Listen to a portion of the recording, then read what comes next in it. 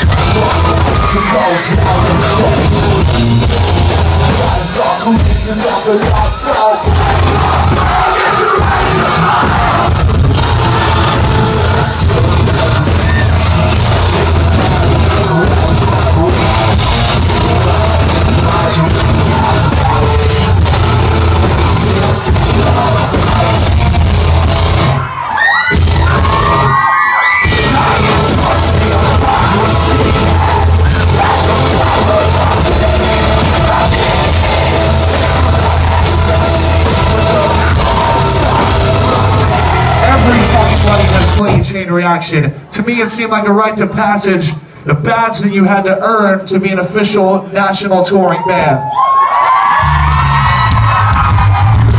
So when the first time we came through it was an amazing show. I had the time of my fucking life playing Chain Reaction. And here's why I thank you guys, because now we finally have a headliner that we get to pick where we want to go. The last time we played anywhere near here on a headliner, we played in Pomona and unfortunately did not get to play here. But we made sure that when we booked this tour, we wanted to come to a place where it's hotter, sweatier, and more intimate than any other venue we have ever fucking played.